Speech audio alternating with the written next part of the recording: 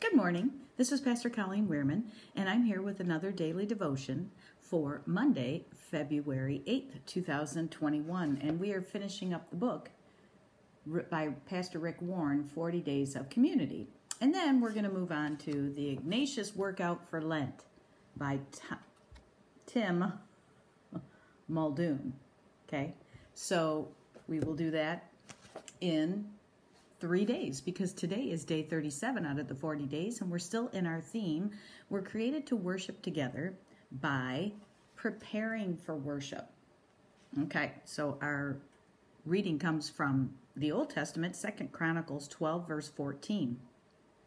Rehoboam did evil because he did not prepare his heart to seek the Lord. Okay, so this is all about preparing yourself for worship. The writers write, when we worship with an unprepared heart, we sin. God doesn't expect our corporate worship to be perfect. That means the gathered body of believers. But he does expect it to be focused, with each of us arriving for the service with a prepared heart and uncluttered mind.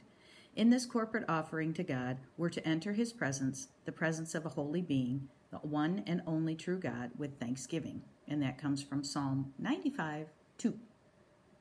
Our corporate worship is really an extension of our daily walk with God, where our attitudes and actions already serve to worship our Creator. Our love for each other is another form of worship that becomes a critical element in our ability to join together with one voice, giving praise and glory to God. That's from Romans 15:5-6.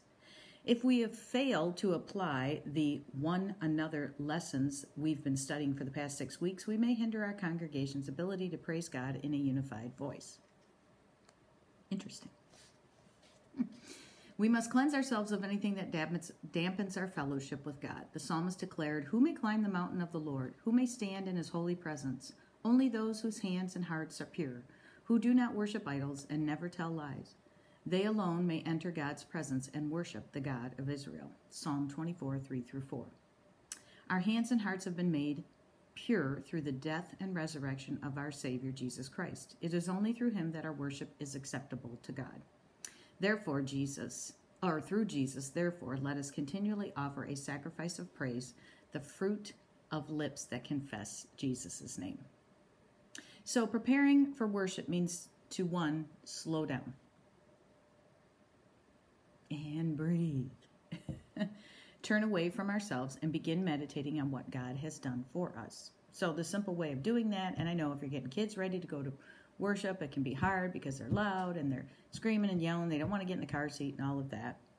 You could just constantly be saying a favorite scripture in your mind. You could be singing a favorite praise song in your mind. You're preparing your heart for worship.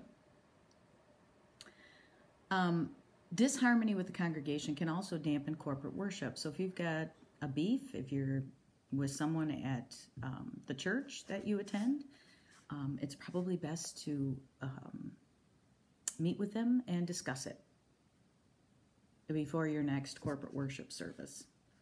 If you enter your place of worship, Matthew 5:23 says, about to make an offering, you suddenly remember a grudge a friend has against you. Abandon your offering, leave immediately, go to this friend and make things right.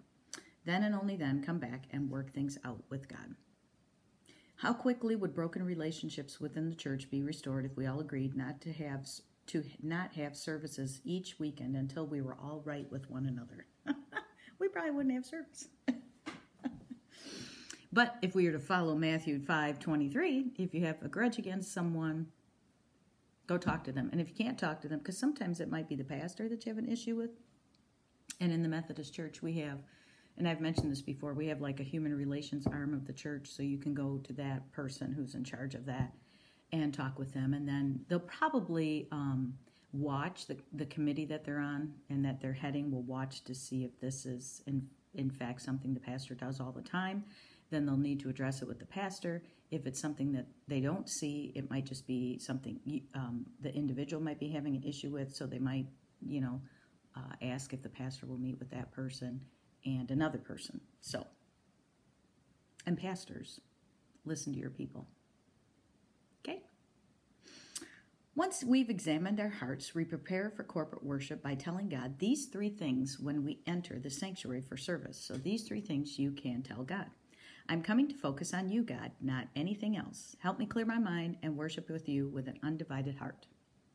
Number 2, I'm coming to give to you, not to receive. I desire to seek your face and not your hand. I have no agenda except to minister to you, my Lord. Psalm 41. A lot of times we want something out of worship. We want a good sermon. We want good music. We want to see our kid up there for children's message, whatever it is. I'm coming to give to you, not to receive. Worship is all about giving to the one who deserves to be worshiped, and that is God. And number 3, I'm coming to offer my praise and to use my heart, my voice, and my hands to worship you. I choose to focus on your goodness and mercy and not human error or methodology. Obviously, he's not a Methodist. Do you know how Methodists got their name?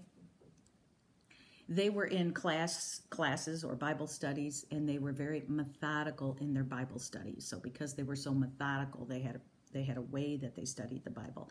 They were called methodical Methodists. So that's how we got our name.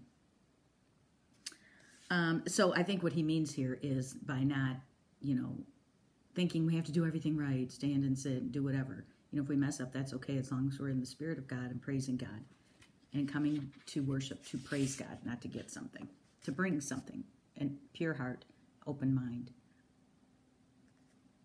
Verse to remember, who may stand in his holy place? Only those whose hands and hearts are pure. Psalm 24, 3-4. So what can you do to prepare yourself for corporate worship for this weekend coming up? God's invitation to come to him and worship is an immeasurable privilege. May we never take it for granted. When we worship with an unprepared heart, we sin. That is a point to ponder. So we definitely want to prepare our hearts, and it's as simple as I'm here to come to you with an open heart, open mind. Help me to get rid of all this negativity and all the things that I'm worrying about. And then you can pray to God to say, I'm here to praise you and to lift up your name and to focus on your goodness. I'm not here to get anything. I'm here to give to you my body as a living sacrifice. So I'm here to hear what you have to say, and I'm here to offer everything I have to you. So that is today's devotional. Everybody's sleeping in from the Super Bowl game last night.